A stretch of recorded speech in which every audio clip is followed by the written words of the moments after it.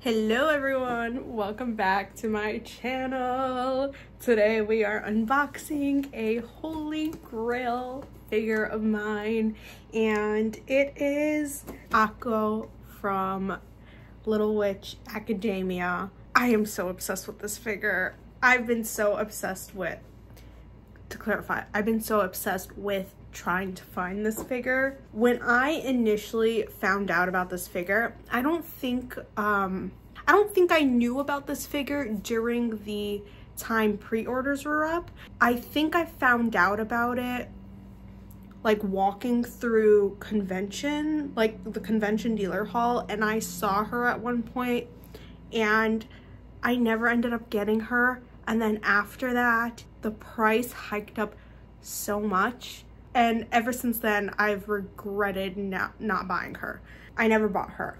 The reason for that was I did have a My Figure Collection account at the time, and under the comments, I would see people like bashing this figure, for like the size of the actual figure compared to what the scale is supposed to be. I don't know. It's a 1/7 scale. So already I can see by looking through the window here, it's pretty small for a 1/7 scale, but I'll give my thoughts on that later. So I basically saw so many comments bashing this figure for like the size of the figure in relation to the price, and just like how it doesn't make sense as a 1/7 scale. And I just went with whatever the comments said. Like, I put aside my own personal feelings for this character and this figure and didn't buy her. And then afterwards, I finally went back and I was like, no, I actually really want it, because it was like still in the back of my head. Like, I really like Atsuko, and I think this is like the only Atsuko figure, the only Atsuko scale, sorry. I wanted it so bad. So I ended up looking for her, searching for her for so long, and I could not find her. And like on eBay, she ranges from $300 to $500. No thanks, okay? So I finally found her on Mercari. I have her now, and that's all that matters. And we're gonna go ahead and unbox her. So please make sure you leave a like and leave a comment. Let me know if you own her, or if that's ever happened to you where you look at a figure and you like it so much, but then you're kind of swayed by the negative comments and you skip out. Or if you have a figure that you see a ton of negative comments on and you're just like, I don't care, I'm still buying it, and you don't regret that decision. But anyways, here we go. Let's go ahead and take her out of the box. Or let me show you the box. But yeah, this is the box. Clear window. Title of the show, Little Witch Academia. It says Atsuko, or it says Atsuko. That's her, that's her. Pretty basic box, right? Pretty straightforward, but okay. So I don't really remember exactly what the comments said about assembling this figure, but I think I remember them saying it was a little difficult. So this should be fun. Here's the thing. She does not come with instructions. She just comes with this warning paper, this cautionary thing. So, yeesh. Okay, let's just, here's her broom. This is the top of the broom that goes here. It's a pretty heavy broom, and I think that's to help her stay grounded, along with the metal pole. And then the broom also has a spot to put the hole in. Did I like unfocus? What happened? Okay. So I have her all together. That was a little tricky, but not too difficult. I sometimes feel like figures that need instructions typically don't come with instructions, and then the figures that are like really simple to assemble always come with instructions.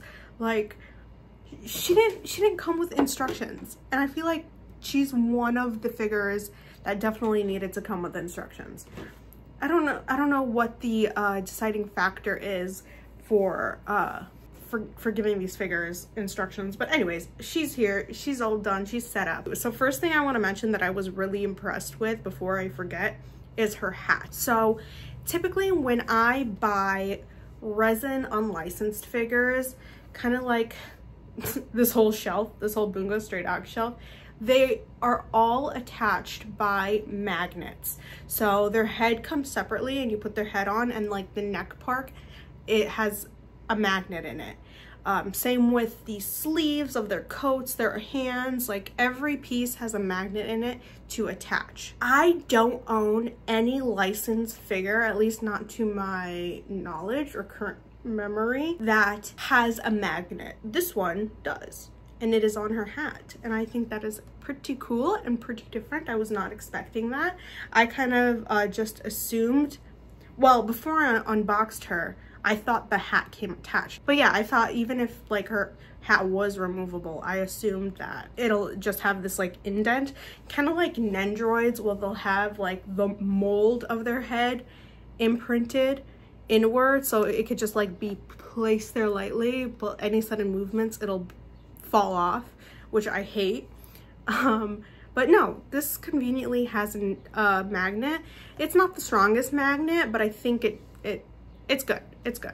It's good enough. Let's talk about the pose. I love it. I love this pose. It's so whimsical. It's so fun. She's being silly. This is so in character for Akko. I think the only issue, and I think the main issue I think people were having with this pose, is because the figure in general is kind of small for a 1/7 compared to other 1/7 figures, her being crouched down and kind of like tucking herself in makes her look even smaller. But I also feel like this adds character to her. I don't know. I feel like it's a very unique pose, and I think I'm willing to sacrifice that.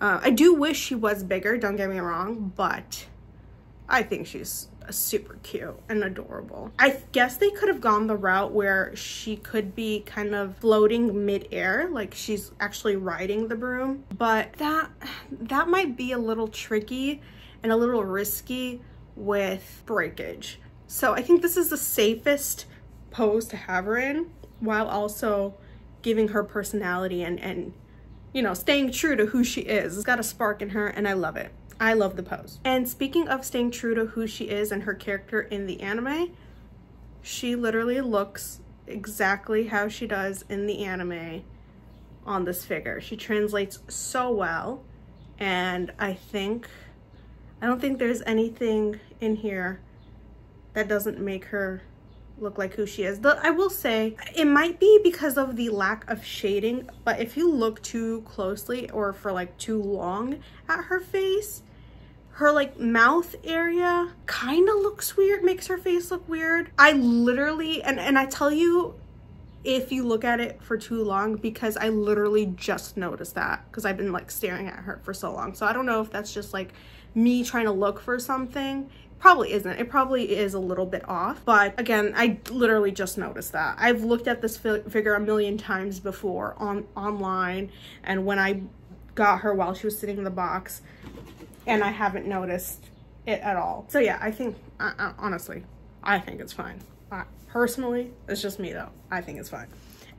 Okay, moving on. I will say the little ribbon on her broom and then her belt that she's wearing and whatnot, it's a little fragile. It like, oh, and like her hair, do you see that? I do not like that. That scares the living bejesus out of me. So if you have this figure or you plan on getting her, I would be very careful. One thing I don't like also is if it wasn't for her broom being secured on here, Akko would actually like spin around. She kind of wants to spin around right now. She's not wobbling. It's the metal pole wanting to spin around, and I don't know.